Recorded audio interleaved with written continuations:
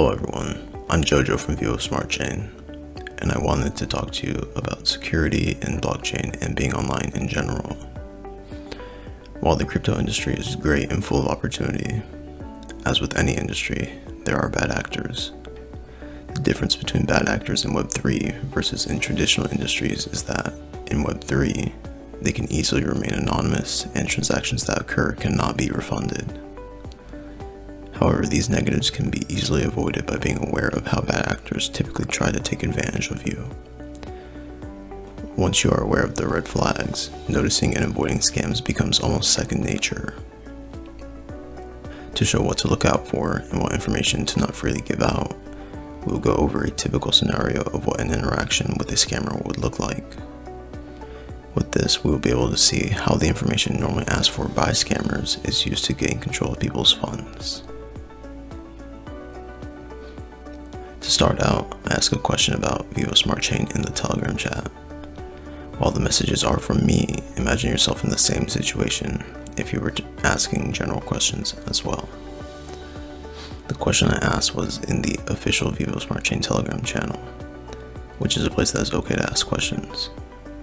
If you are ever asking questions via our public channels, please keep in mind that our community members or team members will take the time to address your question. It may not be immediate, but given time, it should be addressed. The scammer also sees the message I have sent. Since it seems like I have questions or are in need of assistance, the scammer decides that they are going to be posting us support to try and convince me that they are here to help me with the issue. However, since they want to remain anonymous and not give themselves up in the public chat room, they reach out to me by DM. When looking at the scammer's account, we can see that they have taken the time to make sure the account looks official. They have their profile picture set to the VSC logo and have a username set as something that a support agent would likely have. After receiving this message, you should already be starting to get suspicious. Why? Because this person is claiming to be from support and has also reached out to you personally. We see consistent notices and warnings in the VSC public channels that team members and staff will never DM you. So the fact that this person is doing that should stand out to you as a suspicious thing. The reason why scammers message you in DMs and how they benefit from it is because by doing that, they are putting you in a one-on-one conversation with them. Doing this prevents others from stepping in to expose them. Because of this, it is the ideal environment for the scam to work. Ignoring that a person claiming to be from support DM me in private, I proceed to message them believing that they are actually support. In response to my message, they have asked me to provide them with my email address. This is another thing that should come off to you as suspicious. The reasoning behind the need for the email is unclear and doesn't really relate to anything I asked about. In real life, support staff may need your email to assist you, but giving it to a random person who has messaged you and claimed to be support may not be the best idea. For the scammer, having your email address doesn't directly enable them to take over any of your accounts. However, it does give them a way to potentially trick you into giving them more information, which they can use to access your account. Again, I ignore the suspicious signs and provide my email address to the scammer. They then tell me to provide them with a one-time password that has been sent to my email address. This should seem extremely strange and suspicious if you are being asked it. There is absolutely no reason why an official support staff would ask for you to provide them with a OTP or one-time password. As the name suggests, it is essentially just as valuable or important as your actual password. Giving this to someone is the same as giving them your password. The reason why the scammer asks you for this is because he is aware that to log in to in-persona, you can just use an email address and a one-time password that is then sent to that email address.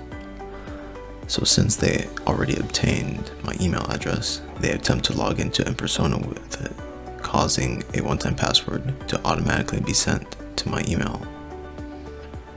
To be able to log into the account, they are relying on you to give the one-time password to them.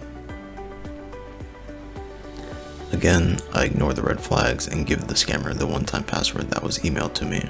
And as you can see, they were able to log into my account with it. Now the scammer is asking for the PIN number associated with my account. This should come off as extremely suspicious. Again, there is no real need for any support agent to ever ask this, and even if they did, you should never provide it to them. The scammer asks for this because they know that if they have access to your account, like this scammer currently does, they need the PIN to be able to send crypto to a different wallet. In other words, this code is the last thing they need in order to take off with all your assets. And as you can see, the scammer now has full access to the account and has the ability to send the funds to a different wallet, making it so that you can never recover the funds.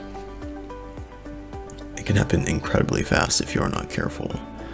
I believe that this is the most common method scammers are trying to take advantage of users today, as some people may not be aware of the dangers that sharing these pieces of information opens them up to.